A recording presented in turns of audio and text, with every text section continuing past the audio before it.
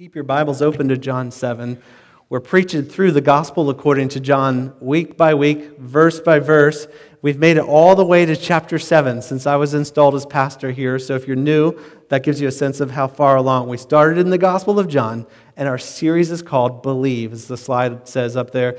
Believe, because John tells us, the Apostle John, who wrote this book, inspired by the Holy Spirit, that he wrote these things so that we might believe. Believe that Jesus is the Christ, and by believing have life in His name. So the whole purpose of this book is so that you might believe, and so that we might believe and help others believe in Jesus. And John, we talked about last week, Jesus is in halftime of His ministry, because the book starts with a Passover feast, the Jewish Passover feast. Last week we looked at Jesus at the Passover feast, and then Jesus is crucified over the Passover holiday celebration. That's where we get the Lord's Supper. They were celebrating the Jewish Seder.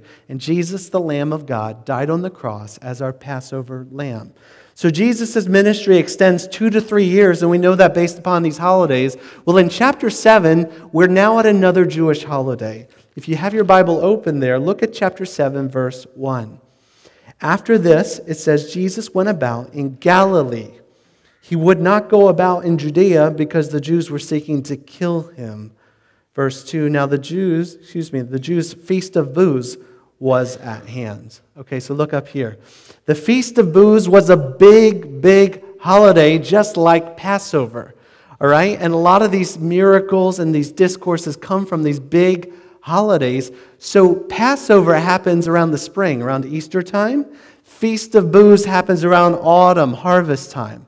All right? And the Jewish people, remember when they were in the wilderness and they lived in these tabernacles or these booths. And so literally to this day, you'll see this around the holidays where people will live inside of tents or huts. They're celebrating this fact that God was faithful to them as they tabernacled in the wilderness. They're also celebrating that they got the harvest in, kind of like Thanksgiving, like we got all the food in and so forth. Big holiday, everybody's going to Jerusalem again. By the way, 6 months has just passed. 6 months between these two holidays. So if you're looking at John 6 and 7, there's a big 6-month gap. In verse 1, it says, Jesus went about in Galilee and wouldn't go up in Judea. That's a loaded statement. Like a lot of your gospel of Matthew, Mark, Luke, right? This is like Matthew chapter 14 to 18, right there. If you want to read it offline, I'm not doing it now, that's all jammed in right there. So right after Jesus feeds the 5,000, a lot of time has passed. And we'll see here at the beginning of this text, look at this of verse 3. His brother said to him, leave here and go to Judea. That's over in Jerusalem, big city. That's where the religious epicenter. That your disciples may also see the works you're doing. Where? In Galilee, where he was. That's what we read in Matthew, Mark, and Luke. For no one works in secret if he seeks to be known openly. If you do these things, show yourself to the world. Look at this, verse 5. For not even his brothers believed in him. Okay, look up here. They say, come on, Jesus, we're going to the feast, and if you think you really are the Christ, you think you are who you say, go and show yourselves again. And Jesus will actually push back initially, say, you guys go on ahead, it's not time for me to go just yet. And so he hangs back, but eventually goes mid-course, because it's a week-long celebration, and everybody is divided about Jesus. Who is he? I think he is the Christ. I don't think he's the Christ. I think that this guy's leading the people astray. We're going to see all of this in our sermon today. And in our Old New Testament reading, it ends with this. Do you remember this? Jesus stands up on the last day of the feast, pours out some water, says, come to me, I'll fill you up. And then they're divided again. Where is this man from? And they literally had sent officers to arrest him. The Jewish leaders sent officers to go bring him in, arrest him. But they don't arrest him. Why don't they arrest him? They actually say, look at verse 46. I know we're jumping all around, but this is coming to the main idea of today's text. The officers answered, no one ever spoke like this man. We were going to arrest him and he started to talk to us and we lost the nerve. No one ever spoke to us like this. There's nobody like this guy. You guys don't know what you just asked us to do. We went to go arrest him and we had to back away. There is no one like him. None like him. There's none like Jesus. And so today's sermon, if you're taking notes, is called Like No Other. And from the Feast of Booths, we see that Jesus speaks like no other man. And we're going to see four ways that Jesus is like nobody else you've ever encountered. The amazing Christ, the amazing Jesus Christ that speaks like no other man. So he speaks like no other man. The first point from our message today, no other man alive comes directly from the Godhead. So if you're taking notes, the first point there, put it up. No other man alive comes directly from the Godhead. And I'll explain what I mean. Drop to verses 14 through 18 and 25 to 31. So Jesus goes up about the middle of the feast. Do you see that in verse 14? Jesus went up into the temple. He began teaching. The Jews therefore marveled, saying, how is it that this man has learning when he's never studied? He never went to seminary. He didn't come to, over here and take Bible classes. So Jesus answered them, my teaching is not mine, but listen to this, his who sent me. If anyone's will is to do God's will, he will know whether the teaching is from God or whether I'm speaking on my own authority. The one who speaks on his own authority seeks his own glory, but the one who seeks the glory of him, God, who sent him, me, God sent me, is true. And in him there is no falsehood. Now drop down to verse 25 through 31. Well, some of the people of Jerusalem therefore said, is not this the man whom they seek to kill? And here he is speaking openly, and they say nothing to him. Can it be the authorities really know that this is the Christ? But we know where this man comes from. Listen to that. They think they know where he's from, right? We know where this man comes from, and when the Christ appears, no one will know where he comes from. So Jesus proclaimed as he taught in the temple, you know me? You know where I come from? But I have not come of my own accord. He who sent me is true, and him you do not know. I know him, listen, for I come from him, and he sent me. So they were seeking all the more to arrest him. But no one laid a hand on him because his time had not yet come. Yet many of the people believed in him. They said, when the Christ appears, will he do more signs that this man has done? Okay, look up here. They say, we know where you're from, Jesus. We know where you're from. You're from Galilee. You remember where our New Testament reading ended? They're debating back and forth. Even Nicodemus starts to stand up to him. Remember Nicodemus from chapter 3? This Jewish religious leader. They're basically saying Jesus is guilty until proven innocent. He's like, whoa, boys, that's not how it works. And they're like, if you look at the end of this, he says, does our law judge a man before first giving him a hearing and learning what he does? And they replied, are you from Galilee too? Basically, are you an idiot too? I mean, search and see that no prophet arises out of Galilee. And we've talked about this. You can watch the videos from before, listen to the messages before. Galilee, Jerusalem's like the spiritual elites, all right? Like this is the Rome, this is the Mecca. Like they think very highly of themselves. If he had studied, he would have done it at Jerusalem, like Paul, like at the feet. That's where you go. Galilee is like, the other side of the tracks. And by the way, Jesus is from Nazareth, which is like the armpit of Galilee, right? This guy is a nobody.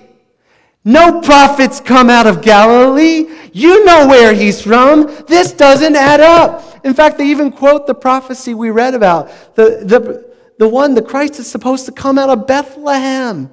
Now, spoiler alert, you and I know this, right? If you remember Christmas, Jesus actually was born in Bethlehem, but he wasn't from Bethlehem because of that census. You remember that? Mary and Joseph go to Bethlehem. So he did fulfill that. They just didn't realize that at the time, that Jesus was from Galilee and from Bethlehem. But here's the thing. Jesus doesn't even appeal to that. Guys, you didn't realize I was actually born in the hospital in Bethlehem, so he don't even want to get into that fight with you. Because you know where Jesus is really from? He's not from Galilee or Jerusalem or Bethlehem. He's from God himself. And that's exactly what he says. He says, you think you know where I'm from? You don't know where I'm from. I came from heaven to speak these words to you. God sent me.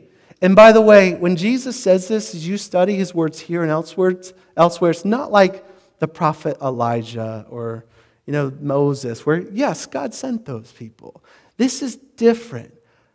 God so loved the world, he sent his son, that the Word of God, the eternal Word of God, put on flesh to walk around in human feet and speak the very words of God. So when we say Jesus was sent from God, it's not the same as the prophets. Jesus came from the very bosom of the Father, is what John says. Father, Son, and Holy Spirit. Most of our Trinitarian convictions as Christians come right out of the gospel according to John. Eternally begotten, not made. God from God, light from light. God is light. Jesus is the light of the world. All of that right in here, because Jesus is God. God the Son, the eternal Son of God. And Jesus came from God, and he walks into this feast, and he walks into America, and he walks into Haverford Township, and he says, you don't know where I'm from God. And when I speak, God speaks. Listen to me. I didn't need to go to seminary. All the things they're studying are about me. I know that, When he was a boy, 12 years old, remember, he went to the temple. He was teaching the rabbis, right? He doesn't need that because he's from heaven. And he reveals heaven's truths to us. Speaks like none other. No other prophet has ever said that, by the way. This is unique to Jesus alone. So the first way we see that Jesus is like no other man alive, Jesus says he comes directly from the Godhead. Secondly, like no other man alive, Jesus, like no one else, challenges our assumptions more. He challenges our assumptions more. This comes out of the first portion, verses 1 through 13, and then we'll drop down to 19 through 24. But you remember his brothers like, why don't you go up there if you're really who you say you are? And look at verse 6. We'll just start there. Jesus said to them, my time has not yet come, but your time is always here. And you'll see this theme of time and hour over and over again. Remember that, because we'll talk about it later when Jesus' hour does come. But his time has not yet come, your time is not here. Look at verse 7. The world cannot hate you, but it hates me. Why? Because I testify about it that its works are evil. You go up to the feast. I'm not going to go up to the feast. My time's not fully come. After saying this, he remained in Galilee. But after his brothers had gone up to the feast, they went up with the big crowds on the first day. He goes up later when it is his time, the middle of the feast. Then he also went up, not publicly with the crowds, but privately, alone. The Jews were looking for him at the feast, saying, where is he? And there was much muttering about him among the people, while some of them said, he's a good man. Others said, no, he's leading the people astray. Yet for fears of the Jews, no one spoke openly about him. Now drop down to verse 19 through 24. 19. Just talked about how God had sent him. He says this to the crowds. Has not Moses given you the law? Yet none of you keeps the law. Why do you seek to kill me?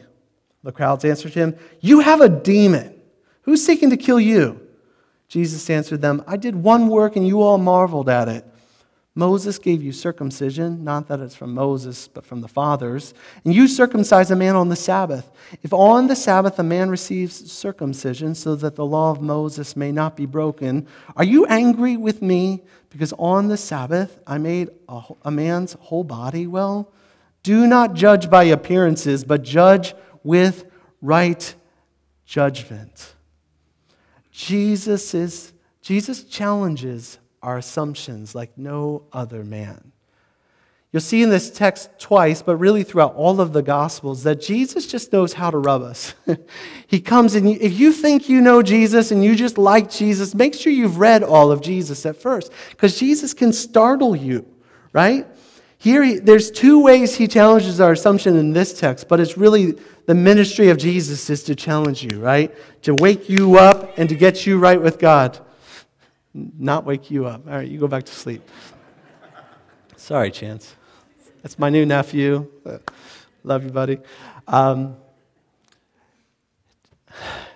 He goes to his brothers. He says, guys, everybody loves you. You know why? Because you agree with what they're doing. I don't. all right? I see what's going on in the world, and I call it a spade a spade. It's evil. It's wrong. But you know what happens when you do that? The people who like spades don't like you, right? When you say that's evil, and people like to do evil, they don't like you, all right? And Jesus gets himself in trouble over and over again, right? Verse 7, because he confronts them. He confronts what they're committed to. And he says, the things that you love most, the things that you're most committed to, those things are not the right things. They're darkness and I'm light, and I'm going to shine some light on this and expose it. And people who come to Jesus come to the light, according to John 1, so that what is done is seen through God. But here's what people do that don't want light. They retreat from Jesus so they can go further in the darkness and live my own way according to my own value system. Thank you very much, Jesus. And by the way, this is not just for irreligious people. Jesus then goes after the religious people too and challenges their assumptions. You remember that, where they're saying, you're seeking to kill me? And then he pulls out one of the things that really ticked them off from his earlier miracle. You'll remember from chapter 5. Again, go back and listen to the sermon if you want to know what happened. But basically, there's an invalid. He's been unable to walk for 38 years. And Jesus tells him to rise up, get up and walk, and pick up your mat and walk. Happened to be the Sabbath. And all the authorities cared about is, who told you you could pick up your mat on the Sabbath? You're not allowed to do that. And then they find out, he goes, tattles on Jesus. Oh, I found it was Jesus. And they go, what? This man come from God? Told you to pick up your mat and walk on the Sabbath? Heaven, no, right? No way! Wrong day, Jesus. And Jesus comes back and look at this. He says, guys, you have the wrong assumptions here. Your priorities are off. He actually makes a case here. Listen to what he does. He says, all right, let's take circumcision, for example, right? That's when in Jewish culture the baby is circumcised after they're born. Well, there's a certain number of days that after the baby's born, they're supposed to be done that. But sometimes that day falls on a Sabbath. So what does the priest do? He circumcises the baby, right? Because you got to circumcise the baby. So they do it because that's more important than observing the Sabbath. You got to circumcise the baby, right?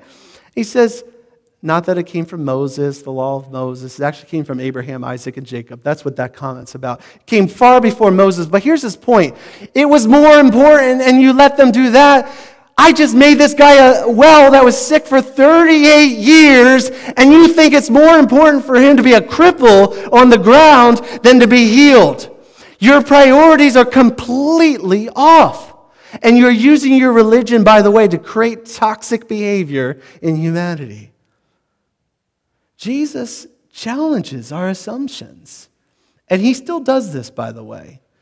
Maybe you're irreligious and you love evil things. Jesus is going to call you out and say, that's evil.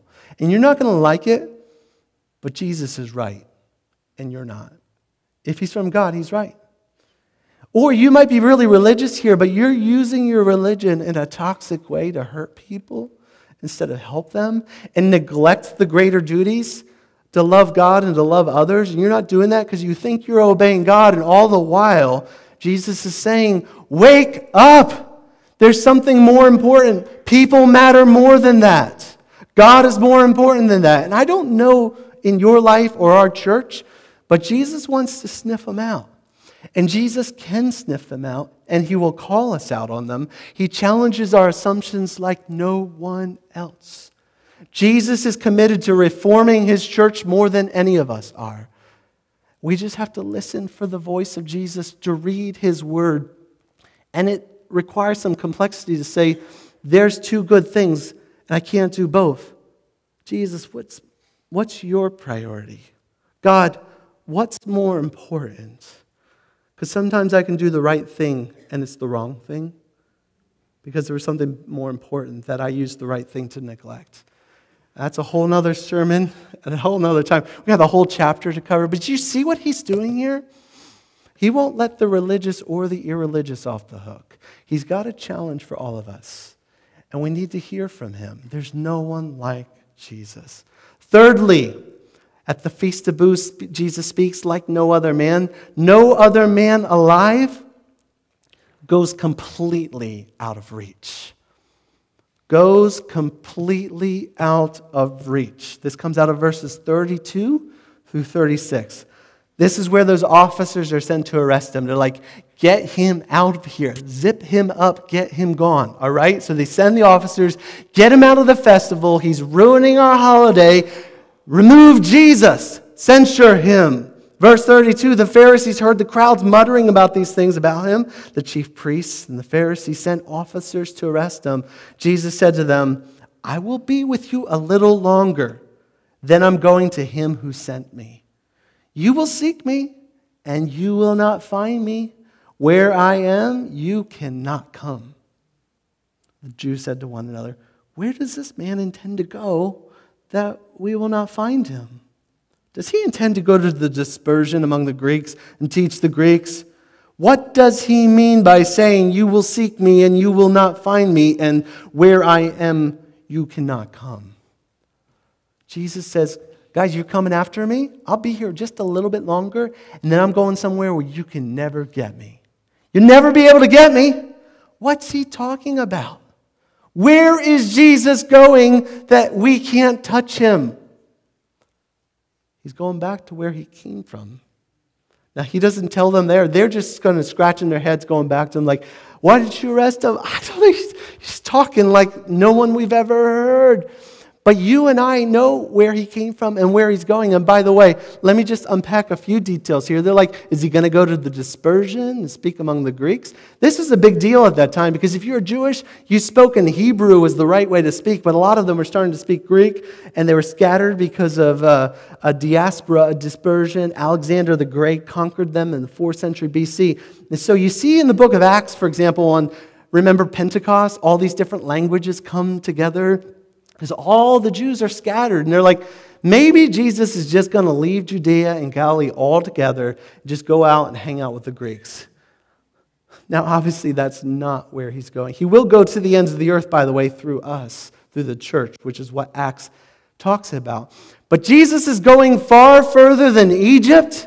He's going far further than Antioch. He's going back to heaven, and you can't touch him. You can't extradite him. You can't beat him up again. You can't do anything to Jesus. Jesus is now untouchable. He's untouchable.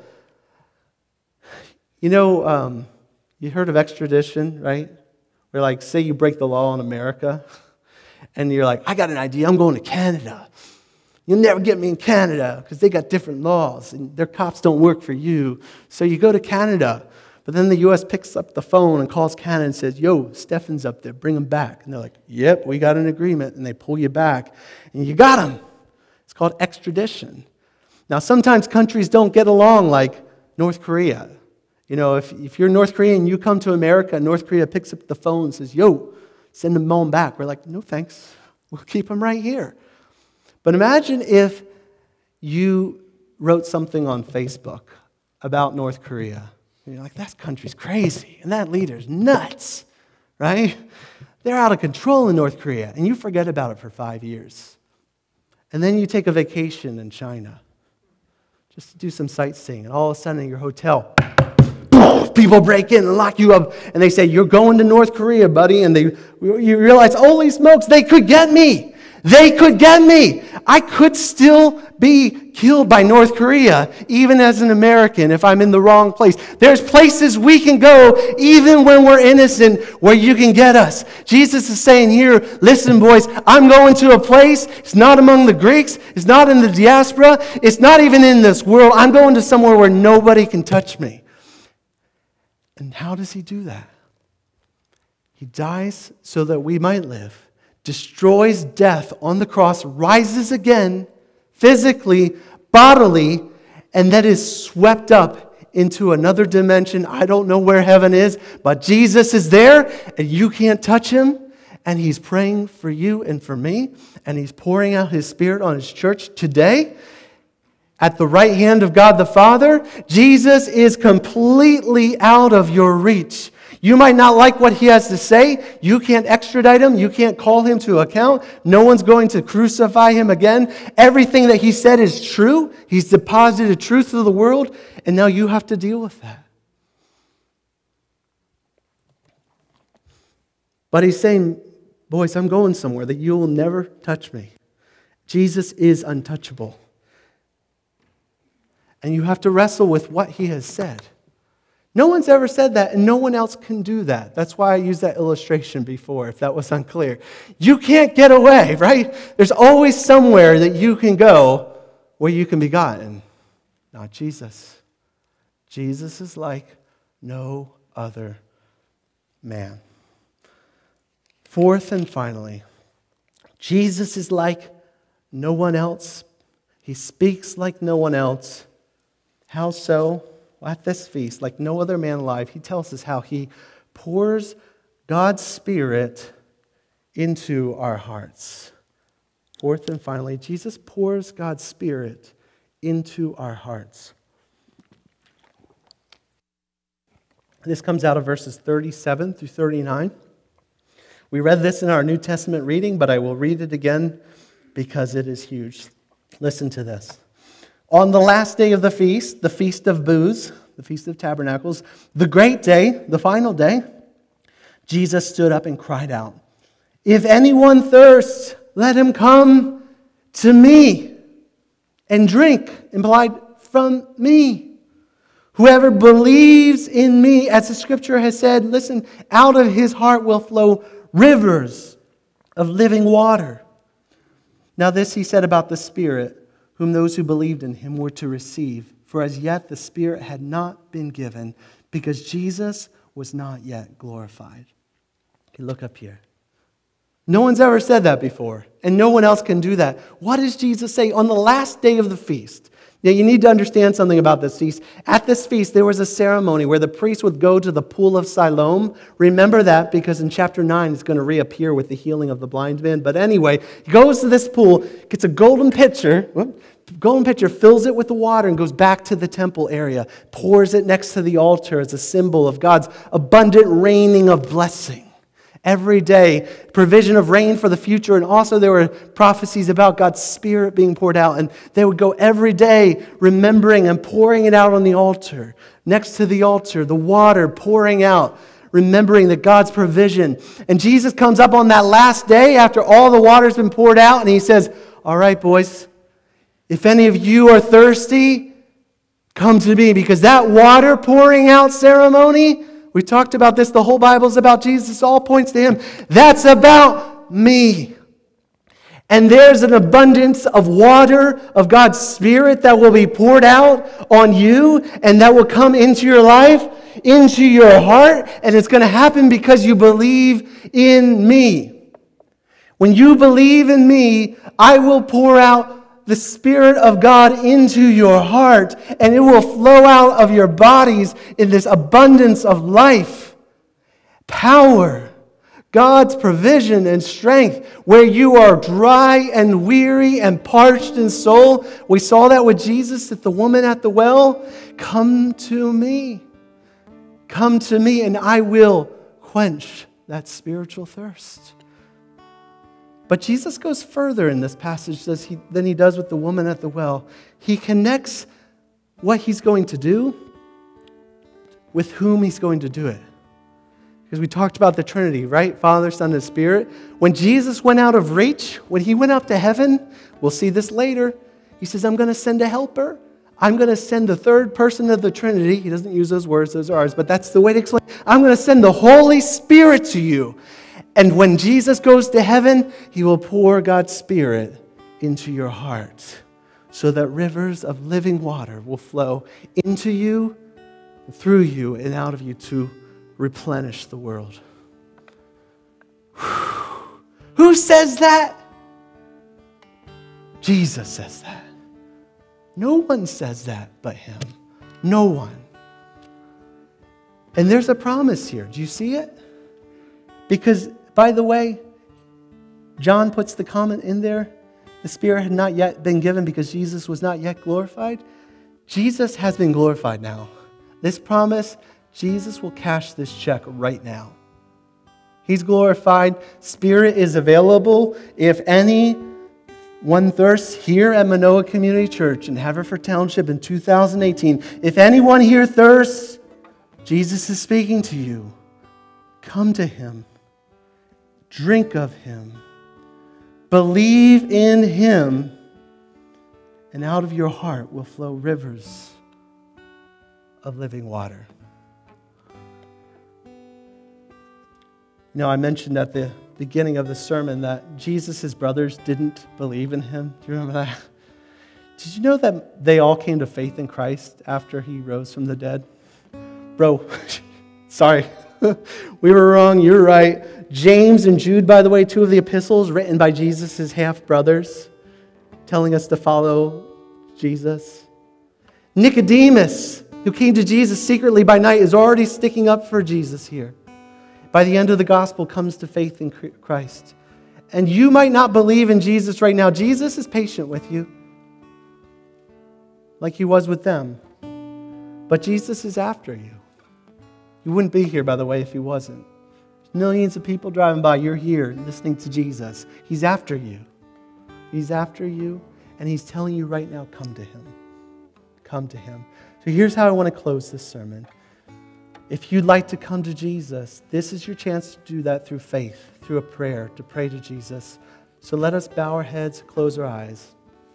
And if, as you've heard the words of Jesus and you agree He's like none other, and you feel Jesus challenging the evil in your life, and you want to repent of that, today is a day of salvation. If you're feeling thirsty spiritually and you want to be quenched, Jesus provides the Spirit of God to fill that in your life.